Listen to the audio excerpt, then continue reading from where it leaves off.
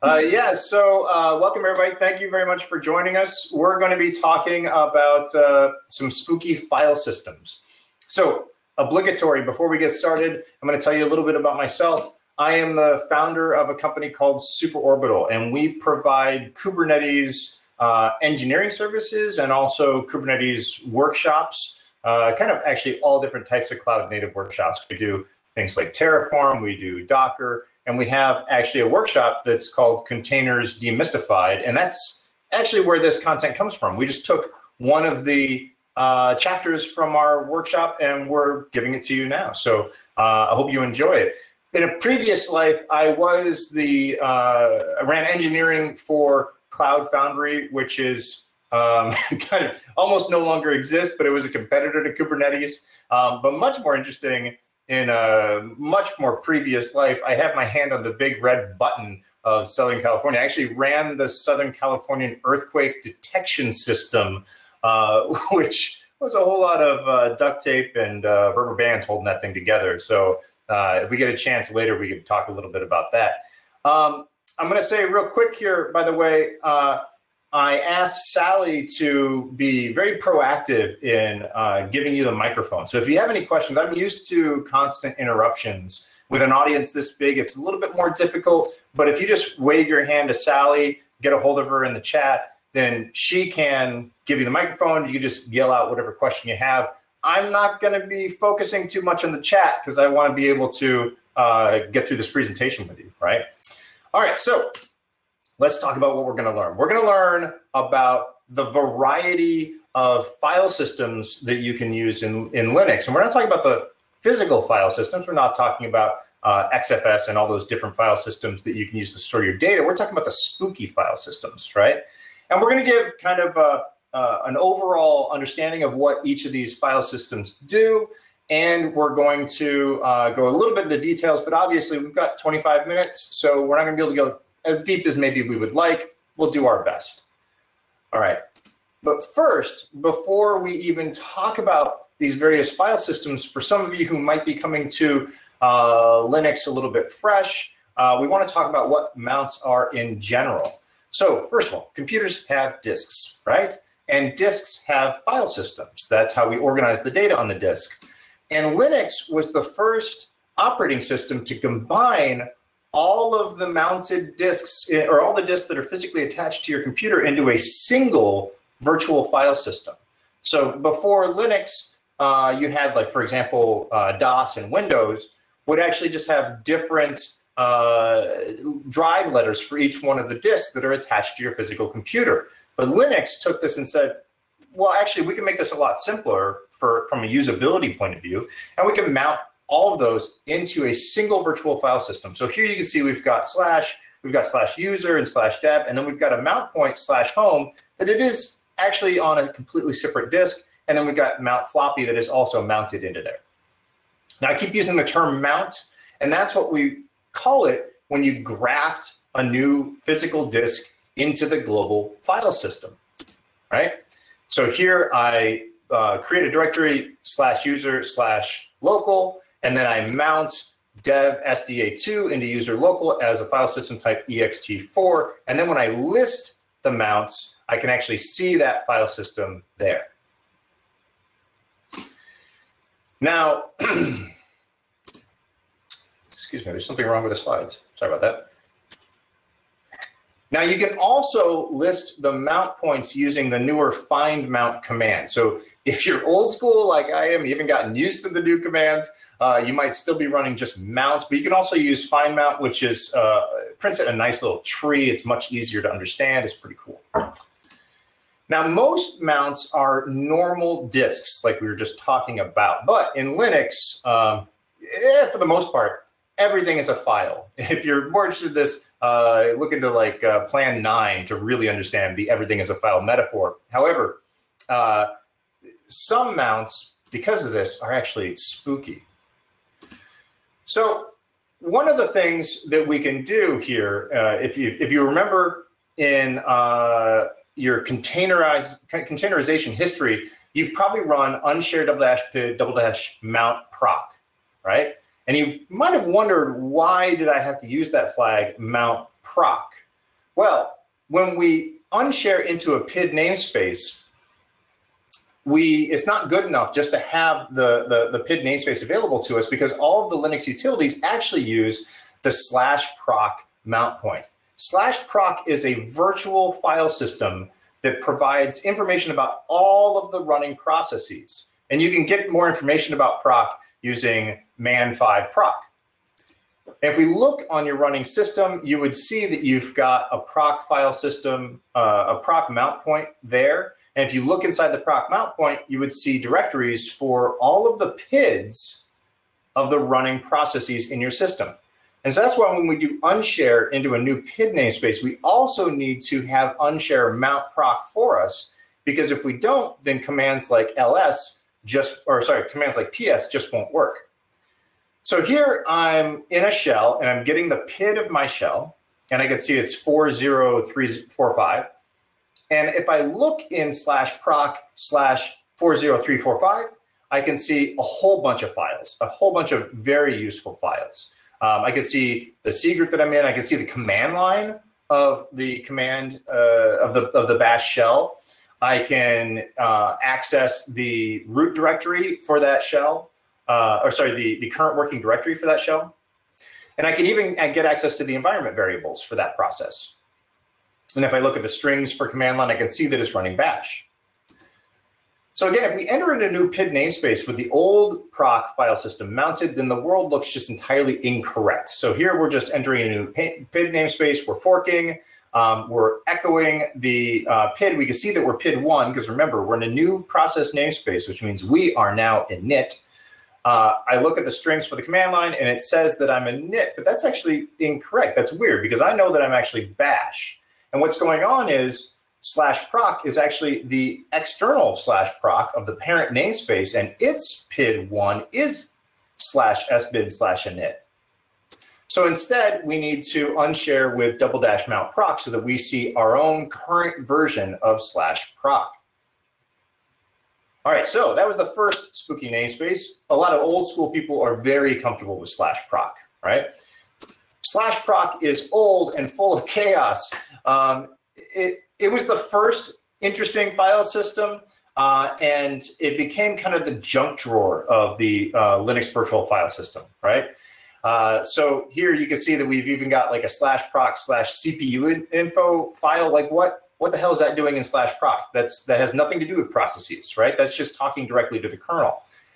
So they started adding more and more files to /proc and realized that that was just getting out of hand. So they created a new file system called sysfs.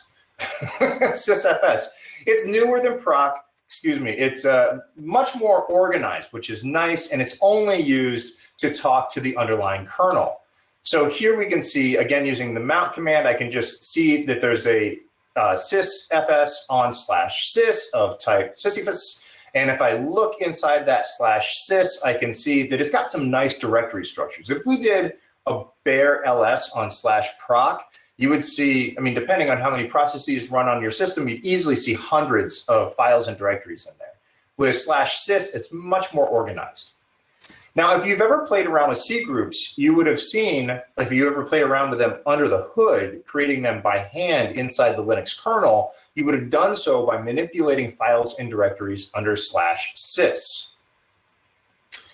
All right, so that's /sys. Basically just a new version of /proc that's a lot more organized, and it's only used for talking directly to the kernel. When you create and modify files in /sys, you're actually talking directly to the kernel and changing its behavior. For example, with the C group stuff, we're creating and managing C groups. There's also /dev. Now, /dev didn't used to be a special file system. /dev just used to be a directory that you would create device files in. But now /dev is actually backed by dev tempfs, which is a special file system, which automatically creates its own device files based upon the hardware the kernel can find on the system. So again, remember, in Linux, for the most part, everything is a file. And that actually includes things like your keyboard or the disks or whatever. In fact, we've seen when we were mounting things that we were mounting /dev/sda1, for example. Now, here I'm looking at mount-v, and I can see that we have dev tempfs mounted. If I look in /dev, then I can see that we've got SDA1, we've got standard air, standard in, standard out. We've also got the TTYs, which are your terminals. If you read and write to a device file inside /dev, you're actually writing to the device it represents. So here I'm echoing hi to standard error just by piping it into dev standard error, redirecting it to dev standard error. Obviously, you don't want to do this with /dev/SDA1. You know what? Screw that. I encourage you to do that. Just don't come to me afterwards, right?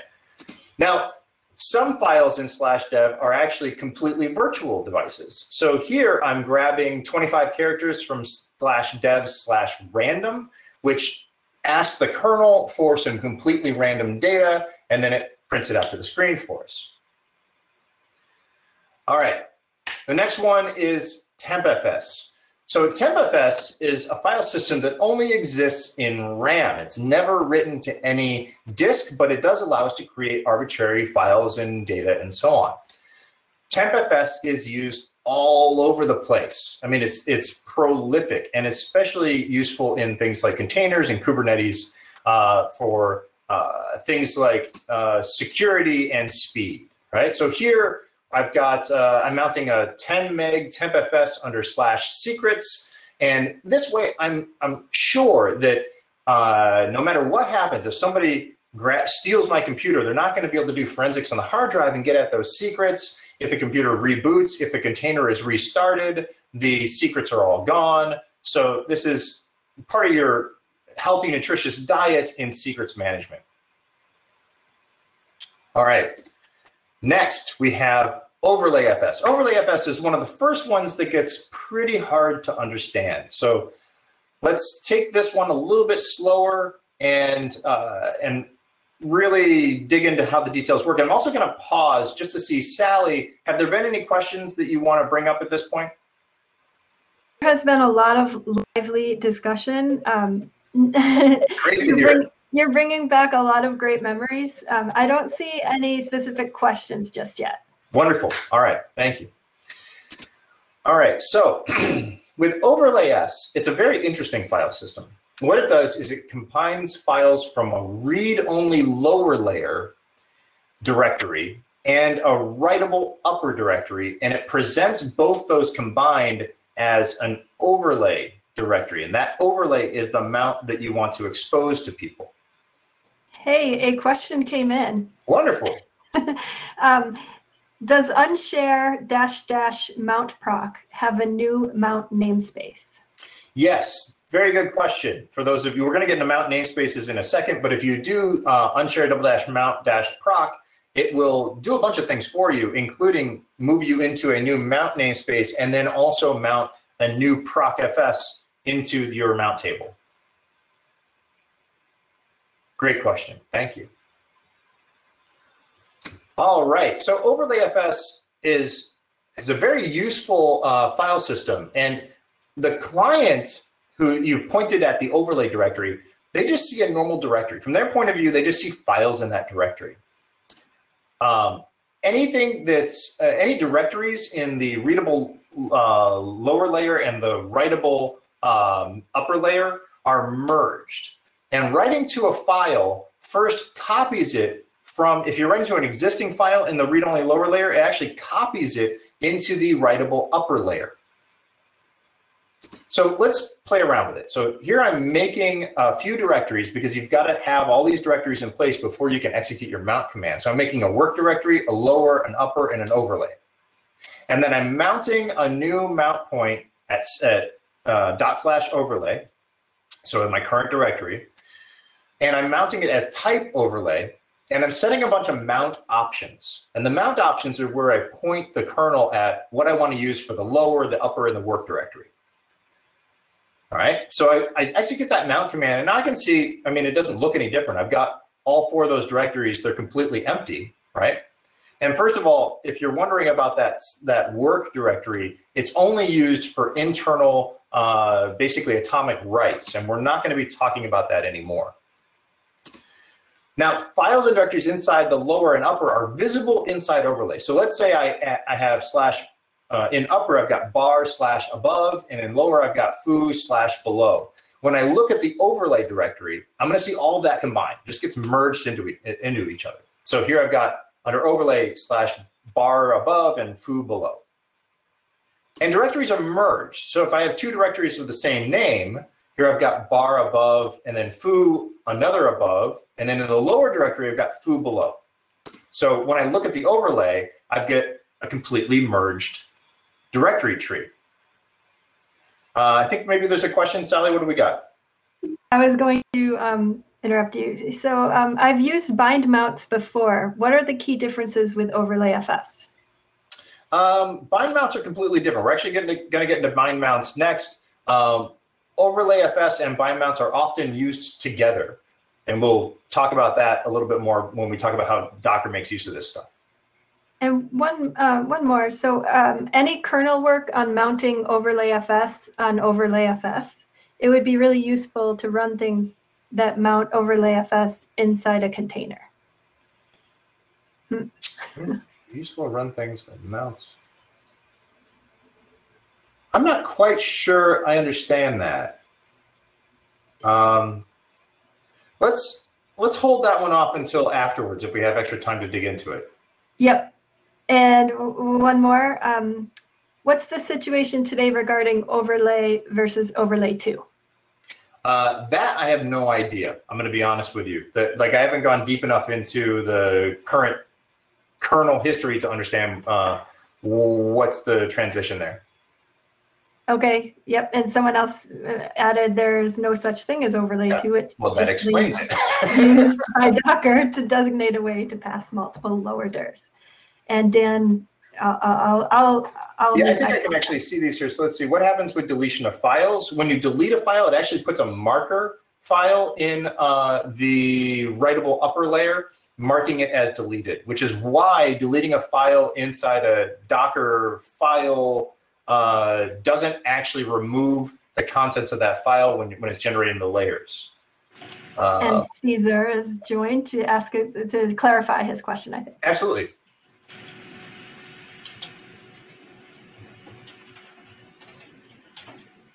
Or maybe not. Hey, Caesar, you have a question? No, I guess the question that I had was the overlay on OverlayFS mount, just to give you a little bit of context on that. Sometimes inside of a container, you want to run things like Docker or even probably Podman, and they mount OverlayFS, right? And what you want to, the only way to currently do that is to, when you create the other container, bind mount non-OverlayFS directory into the container and have the inner Docker or whatever work on that. And that's not ideal. What would be really, really useful would be for us to be able to mount OverlayFS on top of OverlayFS. I did not realize that there was a limitation where you couldn't create an OverlayFS mount point inside a container. I assumed with privileged containers it was possible, but it looks like Silvano might have answered our question that it was removed because of instability. Yes, and so what I'm asking is, yes, is there's any kernel work to bypass that that instability and to actually formally support OverlayFS on top of OverlayFS? That was the question mainly. That's a great question. I guess I was going to say I don't know the answer, but again, the community is stepping up, so it looks like no weren't currently. All right, thank you. And Caesar, you can hit the leave button. That will just stop you from sharing. You'll still be in the talk. Thank you. Yep. Right, so let's continue forward, just because I am a little bit worried about the amount of time we have for getting through the content. So I'm gonna continue on. So I think somebody asked about directories with the same name. Just as we're showing here, directories are actually merged. So we have two foo directories and they're getting merged into the overlay correctly. Now so all that is kind of a little bit more obvious. You just merge the lower and the upper and whatever, you get this overlay directory.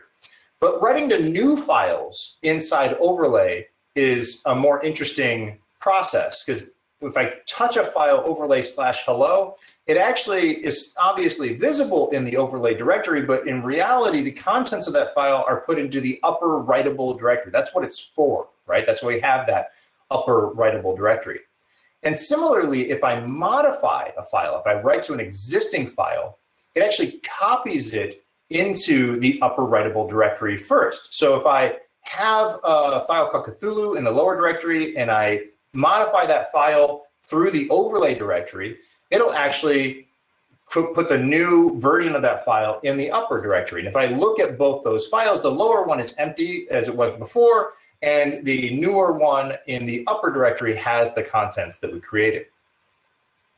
Now you can actually have many lower layers. You're not limited to a single lower layer. You can colon separate many different directories that are used as lower layers, and you can share lower layers amongst mounts. So here I've got 3 different mount points, first, second, and third, that are all 3 of those are overlay points, right? I've got the same shared lower directory in all 3 of those, and then I'm using a different writable upper layer for each of those 3. So they all have the same read-only data, but when they write to their directory, they write to their own dedicated upper directory. Now, OverlayFS was originally designed for bootable, writable CD images, right? So you could have an ISOFS that was the read-only lower layer, and you could boot from that ISOFS, have a tempfs in RAM that was also used as the upper writable layer, and then merge all that together into a big overlay so that the Linux kernel, or when you boot the system, all the system utilities think that they're writing to a read-write, normal disk. That's the original intent, but now the most common use case is Docker. So as I mentioned before, you can have many read-only lower layers, which is all of the layers in your Docker image before they're used by a container. And you can have many different overlays that are all mounting the same lower layers and have their own dedicated writable layer. And that's exactly what Docker does, right? So all of those layers that go into your Debian image that are shared amongst all your different applications, each one of those containers that are running against those mounted images has its own writable layer that it writes to. All right, next let's talk about bind mounts. Somebody asked, what's the difference between bind mounts and overlay and how do they work together? So a bind mount is actually super simple. It just mounts the same directory in 2 separate places in the file system. That's all it does. So I've got 2 different directories, 1 and 2, and I mount a bind mount from 1 to 2. It's the same directory, 2 locations. If I create a file like 1/file where the content's old, I can see that that file exists in 2 as well. If I modify the file in 2, then I see the modification exists in 1 as well. Now the mount can actually be a single file as well. They do not have to be directories. So here I'm creating some data in a file called source, and I'm creating another empty file called destination, and I'm mounting source to destination. If I cat destination, I can see that it's got the data. Very important fact, these are not like copied around. This is not a virtual file system that's pretending to be something else. From the Linux point of view, it is the exact same file. I've got the stat output here to kind of prove that fact to you. Now, there's also mount propagation. Because we've only got about 6 more minutes, I'm not going to spend any time on this, but basically bind mounts get crazy if we start looking at subdirectories, and you've got things like ms private to control whether or not mount propagation happens between the bind mounts. It's just something that you have to worry about when you're using bind mounts in things like pivot root, which we'll get to pretty soon. All right, mount namespaces are very interesting. When I first learned about mount namespaces, I assumed that it actually encapsulated data, but that's not what a mount namespace does. A mount namespace is there to copy to give you a new fresh copy of the mount table, not the data itself. So here, let's look at a couple of different terminals. On the left, I got terminal 1. On the right, I got terminal 2. In terminal 1, I'm going to create a tempfs mount point at /data. I'm going to touch a file in there. So I've got /data/file, ls/data, the file's there. Nothing weird about that. In terminal 2, I enter into a new mount namespace. I unshare /mount and run a shell in it. So now I've just changed the prompt to mount namespace to show them in a new one. I run mount, and I can see that I've got that tempfs mounted there. If I look at slash, it looks the same as I expect before. If I look at slash data, I can still see the file. I can even modify the file. I can change the contents to hello. Back in terminal 1, outside the mount namespace, the file contents have changed, right? And I can unmount slash data inside terminal 2, and that does not affect the mount table in the parent namespace. So that's the key to mount namespaces. It's about mount tables, not data. If the parents, if the two processes in different mount namespaces are both mounting the same thing, they see the same contents. So mount namespaces don't provide the file system isolation that you might expect and that might be useful for things like containers. Instead, we need chroot and pivot root. Now, first there was chroot. Chroot changes the root directory of a calling process. You can use the system call here. You could also use the chroot command. So here I'm making a root file system. I'm chrooting into the root file system running bin bash. And it doesn't work because after I've changed it to an empty directory, everything in there is all that I see as the system. So if there is no bash, then there's nothing for me to run. So I get the chroot failed to run command /bin/bash, right? We're a completely empty slash. So instead, we have to actually prepare our rootfs. And many of you have probably heard about BusyBox. BusyBox is designed exactly for this. It's a single binary that acts, it shadows as all the other different utilities. So I use BusyBox to create a rootfs, and I mount into it. And now, now when I chroot into that, I have a minimal Linux file system. So chroot changes the root directory of the calling process, ish. It's not very good. It only changes the slash part of any directory passed into a system call, which means it's not secure, right? There's many ways to bypass chroot security. Here I'm showing how we could just get into /proc/1/root. Look, we're out of the chroot, right? Now, pivot root is much more interesting. It moves the root file system of the calling process. Now, you may, if you're really paying attention, you might have noticed that the sentence there and said, wait, didn't he mean moves the root file system for the calling process? Indeed, sir, I did not. So pivot root changes the global system root. And the reason it does this is it was designed to be used during the boot process.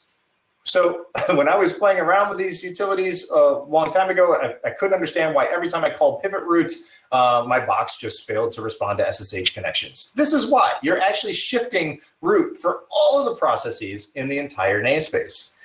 So if you pivot root from new to old, it sets the system root to new, moves the previous system root to old, which is why we call it pivot. Pivot root is super picky. So as we mentioned, there's like mount propagation you have to worry about, all these details about where new and old are. And pivot root, like I said, is designed for a very esoteric use case, and it's only recently that it got more popular use with containers. Now, if we combine mount namespaces with pivot root and chroot, then we're cooking with fire, right?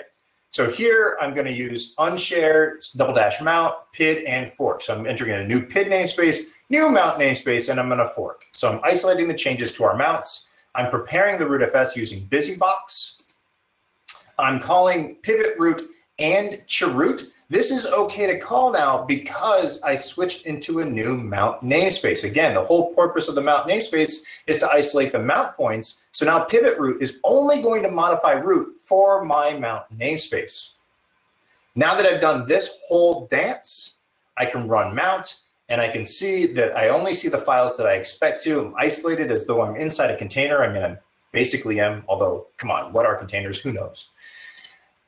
And then we're done. So as a quick summary, /proc shows you information about all the processes, including ourselves. /sys is a newer version that lets us talk to the kernel. /dev contains device files. tempfs is only in our memories. OverlayFS combines all the many directories into a single overlay. Bind mounts lets you mount the same thing, directory, or file twice. Mount namespaces isolate your changes to the mount table chroot changes your personal slash. Pivot root changes the system slash. Thank you. Good night. Now, if any of you are interested in hearing a lot more about this, like I said, this is just one chapter out of our Containers Demystified course.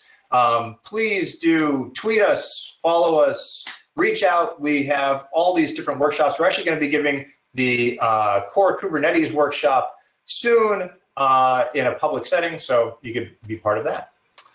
Now, do we have any time left? I think I'm 50 seconds over, but Saleh, I'll leave it to you. We don't, but it's a good thing that you answered those questions during the talk. So that was amazing. So what I would recommend is for people to watch the recording and sort of go through it and do it on your own system, because that's what I'm going to do. All right, thank you very much. I can hear all the applause right now. I mean, I know your mics aren't hot, but I can hear it. So thank you very much. I really enjoyed working with you today. I hope you enjoy the rest of the conference. There's a lot of great talks coming up next. Thank you very much. Goodbye. Bye-bye.